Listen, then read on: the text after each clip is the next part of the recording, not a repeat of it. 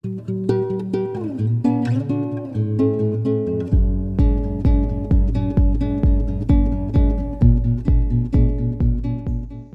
are numerous ways of practicing kata. You've got to remember that the kata itself was intended to summarize and encapsulate quite a lot of self-defense strategies. You can almost think that each kata was a different style of fighting, or dealt with a different style of fighting. So we can work on the imbecile lines so that our angles are correct. We can work our muscles and our body structure, that we've got the power to actually deliver these techniques. We're looking at the bunkai. Let's get to the bunkai just now. The imbecile line training and the strengthening training and taking basics out of the kata and working those basics, doing your elbow strikes and your knee kicks and all of that, is to make sure that by the time you get to bunkai training, analysis of the kata, cutting the kata apart, is that you get the correct gist of what the person who created this kata, or the group of people who created this kata, intended to teach you. So now we get to timing. And timing is vital to give your movements context.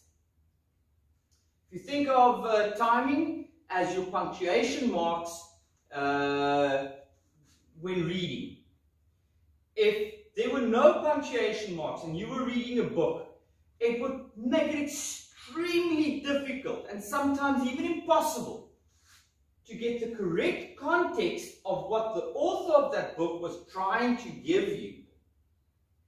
So if you look at punctuation as a way of giving you context while reading, you need to look at timing in the kata as a way of the creator or creators of this kata to give you context behind the movements.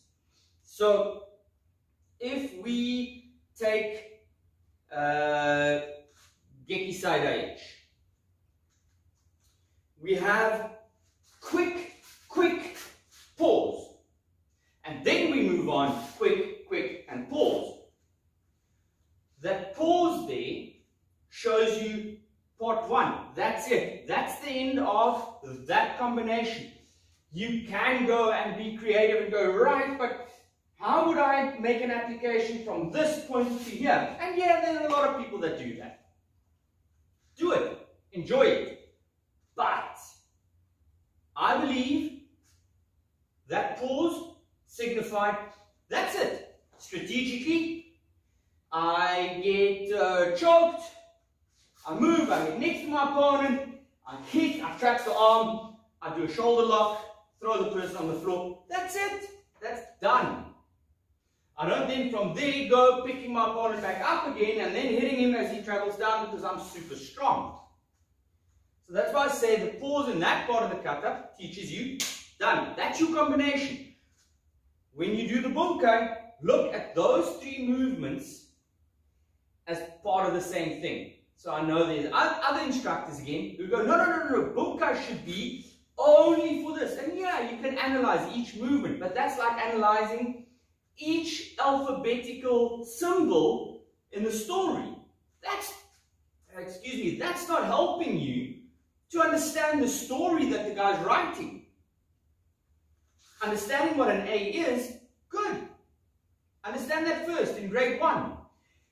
Then learn words and sentences and structure and then start writing stories or at least reading stories.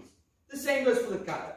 If you take every single kata and you need to really now go every single block that you get like this, or every single punch or every single movement here, you now need to take individually as a bunkai, that's bull. That's a waste of time.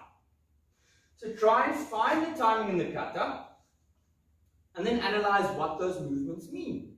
That in context, those movements in a row. So let's take, we've done our last one here, 1, 2, 3, that way and back. we move forward. The kata here goes a little bit stronger. Timing. What is it trying to tell you? Well, here it's saying you're going head on into this guy. You're attacking head on. Power is needed. I'm going to have to work for what I'm getting here. If I don't work for what I've got here, my opponent's going to take over my center line and wipe the floor with me. So it is telling me that the moment I'm moving forward here, I'm not taking any angles. The guy's here. I'm working for it. I'm grabbing, I'm pulling, I'm holding, I'm fighting until I get to the correct position to now continue very quick movements, which then is release, go. You got the opportunity, strike it. So the kata would go slow, slow, fast, fast. And then little, tiny pause at that point there. Kind of, the kata just wants to make sure you understand. I've done the kick, I've done the elbow. I need to now first make sure I'm in position. Because if those movements didn't work, the next movements won't work. So as I land, one, tiny pause. Are you ready? Now, get the hand behind your opponent's head. Pull your opponent down. Hit him behind the neck. Get your arm underneath your opponent's arm. Do a kind of a shoulder lock. Hit behind the neck. The punch itself is actually just showing where you're doing the attack. So be it a punch, be it a edge hand strike, elbow strike, even a knee kick, it doesn't matter. But the kata's trying to tell you there, your opponent was here, his head's now there, attack there. Don't go, he's not there. You shouldn't have been there in the first place. He's not there. Your opponent's there. So your kata's just going, bang, hit. Are you ready? Little pause, 1, 2. Now he's ready, now take him out. Now the kata goes, he's there. Finish it. Right. So I hope that kind of makes clear where my mind is at in terms of the timing, how important the timing is of a kata, to give you context as to what the movements in relation to each other actually mean and where the combinations actually stop as well. Have fun!